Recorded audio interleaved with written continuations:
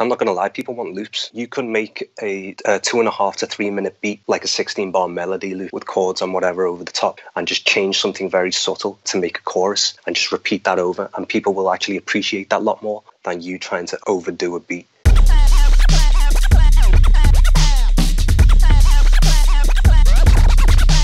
Peace, what's going down? It's DJ Payne 1 for BeatStars.com, interviewing a man who's has a dope story because he's seeing his ascent right now. We're actually having a conversation with him as the ascent is still happening.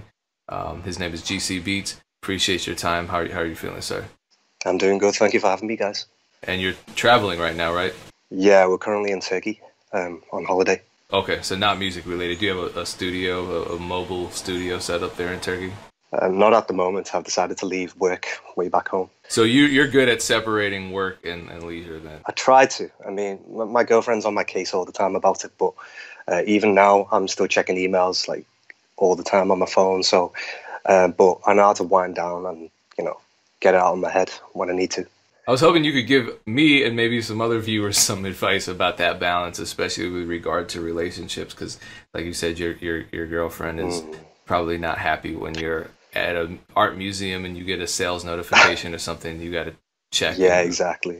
Things like that do happen, but it takes a toll on sort of the relationships back home. When I'm at the dinner table or whatever with my family and I'm just checking on emails or I'm replying to a customer, and it's best if you just leave that stuff to your normal work hours and just make sure that you take the time to wind down when you need to. I feel like that's advice just for me. Yeah. All right, so getting things started, how long have you been making beats? I've been doing this since circa 2008. Okay, so that's a fair amount. That's about 12, 13 years.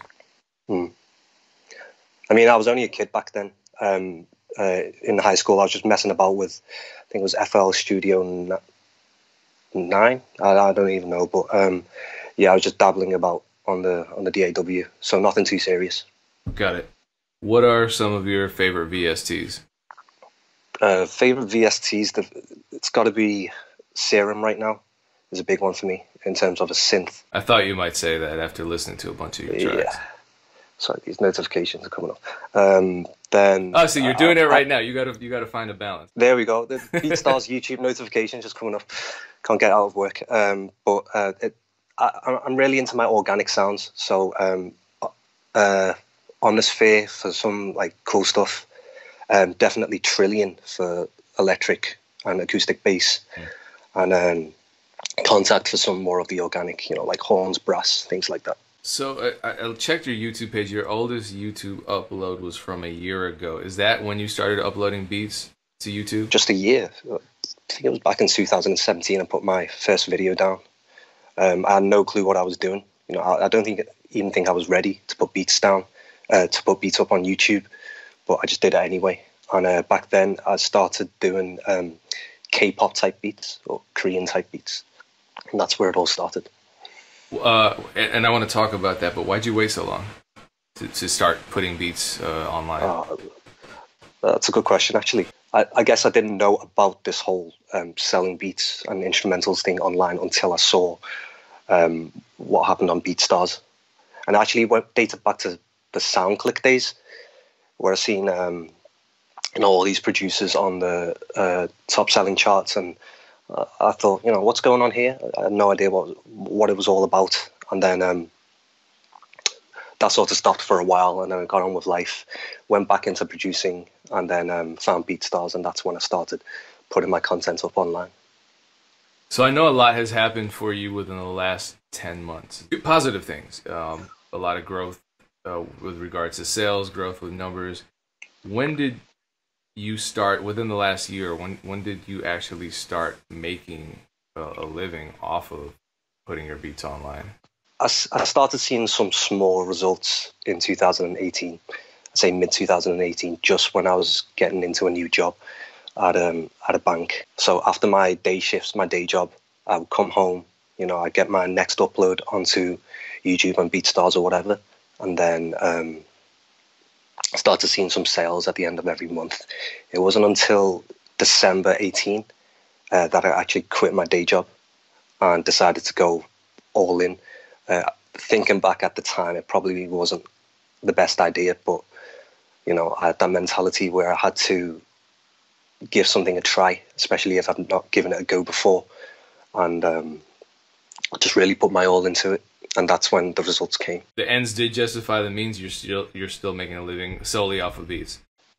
Solely off of beats. Okay. No, it's funny that you said it wasn't a great idea necessarily, but you did it and it worked out. Because I think nobody feels like it's a good idea. Well, virtually nobody feels like it's a good idea to quit a job. At the moment that you decide to sort of hand in your notice at your day job, that's when you think it probably isn't a good idea. Sure. But I mean, I've supportive parents.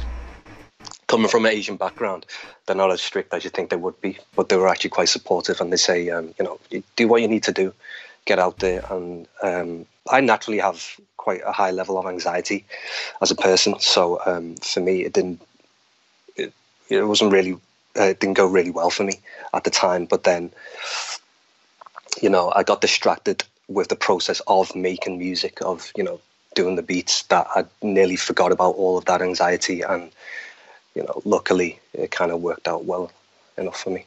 What advice would you give to someone who's in that position where they just quit their job and they're trying to make sense of their whole business model? What kind of daily habits should they form? What kind of structure worked for you?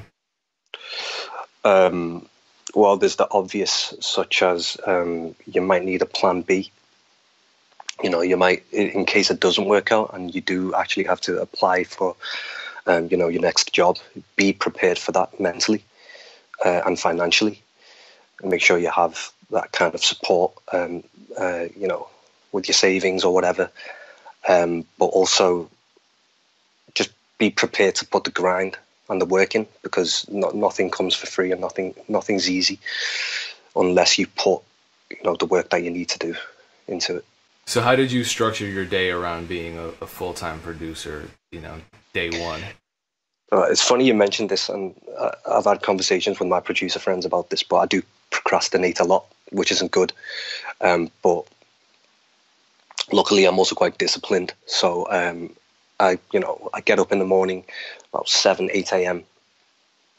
and then start on a new idea or finish one that I had made, you know, the previous night, and keep on doing that until, you know, the end of the working day, whether that's like 5 or 6 p.m.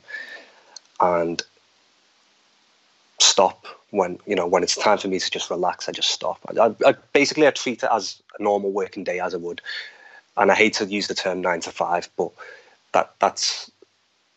that period of the day is where I'm the most active, and you know, it's worked out for me in terms of getting a routine going every day.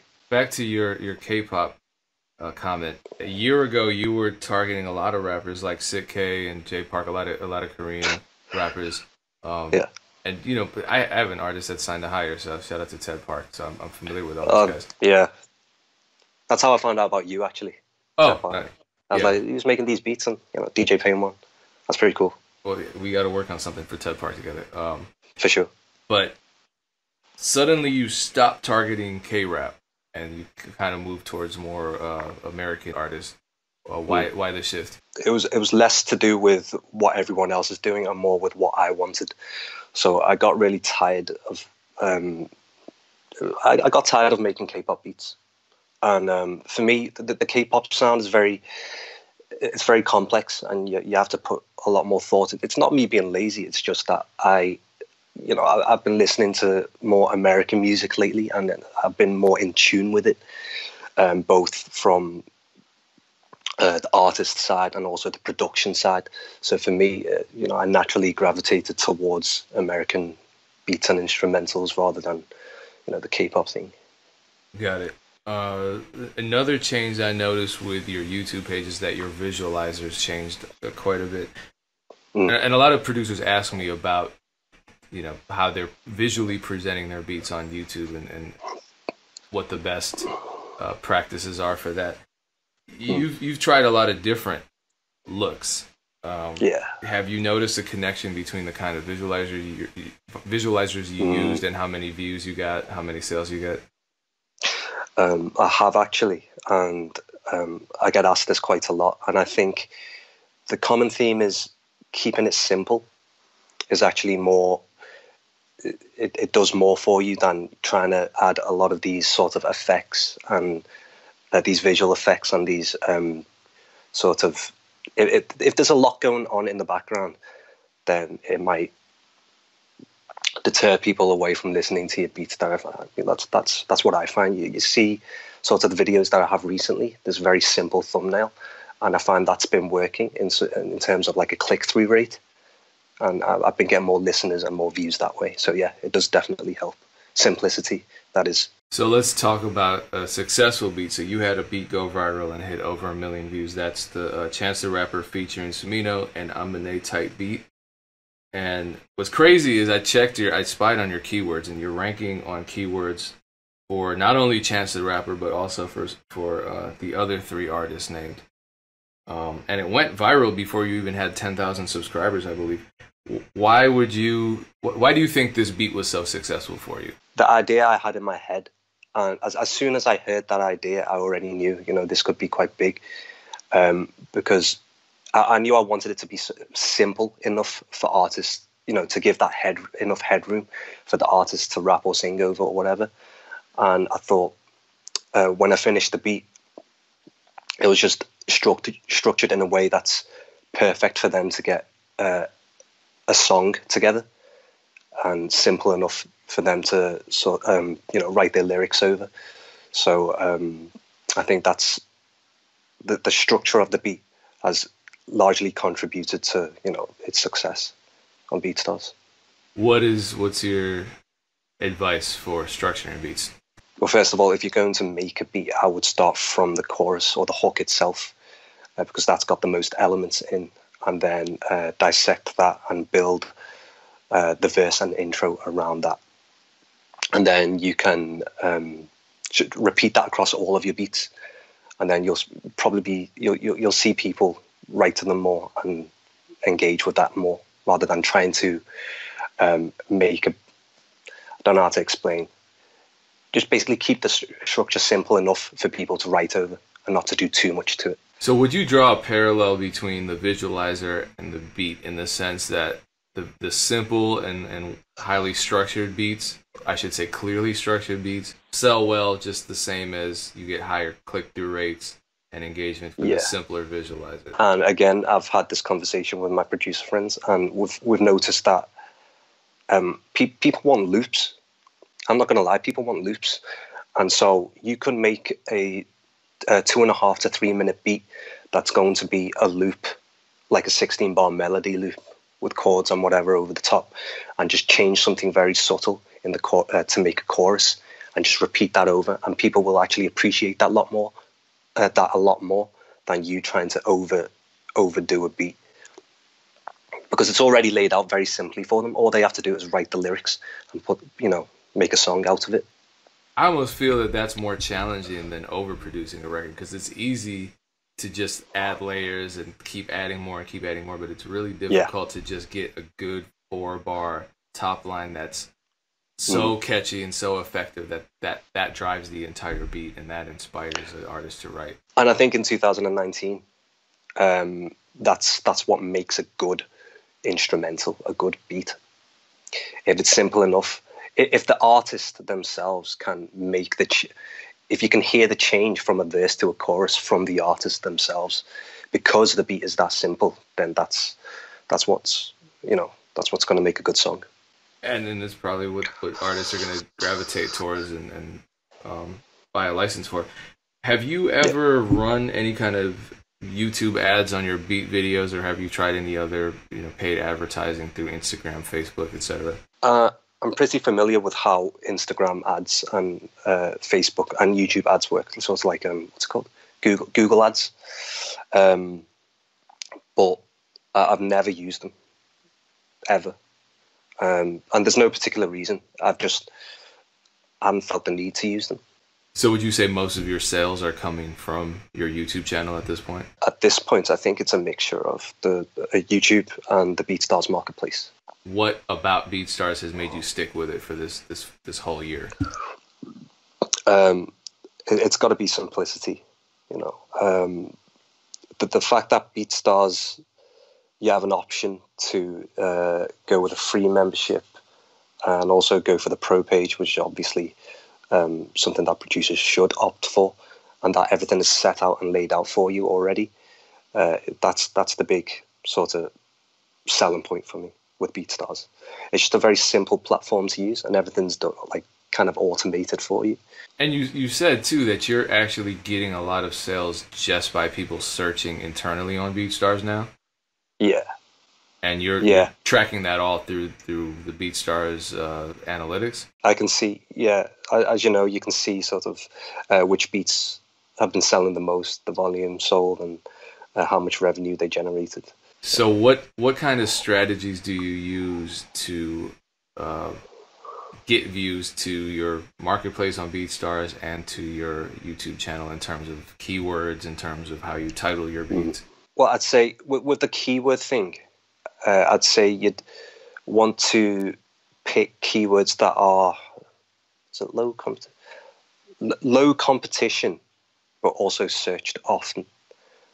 And that's very difficult, but they are out there. And I think if you do that consistently enough, for example, if I said, you know, because I've been making a lot of Chance the Rapper type beats recently, I think that's one of my stronger keywords. If you can build on that consistently with a lot of Chance the Rapper type beats, for example, then people will pick up on that, and then you're going to rank higher for that certain keyword. And then rinse and repeat with other artists and other keywords, and then all of a sudden you've got this huge sort of catalog on YouTube that's driving views in for you, and then that's going to, you know, repeat itself over and over again, and you're going to get more sales that way. So you would disagree with the statement that licensing beats on YouTube is dead? I completely disagree with that, yeah. And not even just YouTube. People just say, you know, licensing beats is dead, full stop. It just isn't. With the way the internet is now, it just isn't dead. That was a trick question. The language you were using to describe the keywords, you know, low competition, high search volume, something that you use, you know, like a vidIQ or a TubeBuddy to analyze? I use TubeBuddy from time to time. It's more like I choose to make the music that I want to, and then I attribute that music to an artist that I want. So I just go for it. I pick an artist and I stick with it. I don't do much research on keywords. I should really, because it'll probably help me, but I just let it run its course and see what happens. Hope for the best. I checked your social media. I checked your Instagram page. You don't post very often on Instagram. You only have 5 photos on Instagram. What's the strategy behind that? Firstly, that's down to laziness. So to be honest, I really should post more. With Instagram, actually, I want to keep it as more of a personal thing. So I know I don't have many posts or anything for people to engage with on there, but my DM is actually blowing up. People is like messaging me every day and stuff, and I want to keep it that way for now. And in the future, I might be putting beat videos on there, you know, just to drive a bit of traffic to my website. But I want to keep that Instagram as more of personal sort of messaging. People who want to contact you directly, DM you on Instagram. What's the username? That's going to be at gc.beats. gc.beats. And then where do they find the beats as well? Where's the beat store? So I've got a Linktree link in my Instagram profile, and the beat store domain name is www.gcbeats.net. All right, GC Beats, we appreciate your time. Much continued success to you. We're gonna have to check in. Thank you. Once you reach the next milestone, probably 100,000 subscribers. I think that's coming soon. Sure thing. Thank you. Thank you for having me. Yeah, enjoy your vacation. Sorry for interrupting you. I apologize to your girlfriend as well. That's cool. Thanks, man.